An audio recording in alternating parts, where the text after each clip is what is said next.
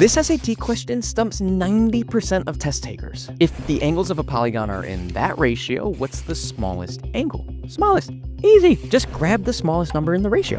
1. Not even an answer choice. Okay, zoom out. We've got 8 sides. That's kind of like an octagon, but not a regular one because these 8 angles inside aren't exactly the same. They come in this ratio of 1 to 2 to 3 to 4, 5, 6, 7, 8. What the f does that mean? Well, these angles are proportional. They all scale based on the same number. Let's call that number x. So the angles are 1x, 2x, 3x, 4x, 5x, 6x, 7x, and 8x. But these aren't real angles yet. They're just placeholders that show how big each one is compared to the others. Now, we don't know what x is yet, but we can add up the expressions. 1x plus 2x plus, it's 36x. So all the angles add up to 36x. The sum of interior angles of an octagon is 8 minus 2 times 180, or 1080 degrees. So 36x equals 1080. Divide by 36, x equals 30. The smallest angle is 1x. So 1 times 30. 30 degrees. Sweet, it's B.